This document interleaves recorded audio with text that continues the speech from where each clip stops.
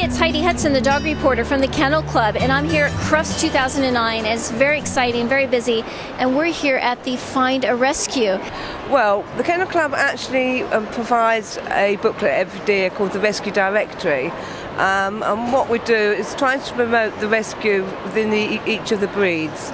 The stand here at the moment is to allow the public to see that there are rescues for each particular breed, and we can do them printouts of each particular breed that they actually like, and print them off so that they can contact them, give them the contact details.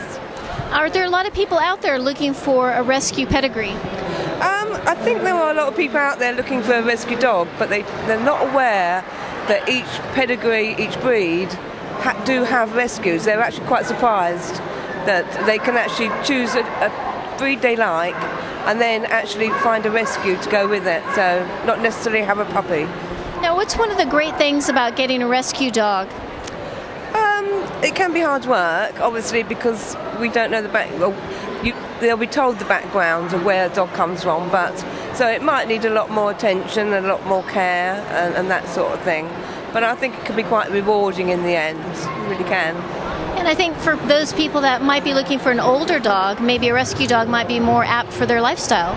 Especially, yes. I think not everybody wants to train. They like a particular breed, but not everybody wants to train a puppy and go through all those stages. So if they like a particular breed, then a rescue is ideal for people like that. I guess if those people that want to find out more information, there's a lovely pamphlet. Come and get a pack. Yeah. So thank you so much, Pam, and we'll look forward to seeing more rescue dogs. Yes, I hope so.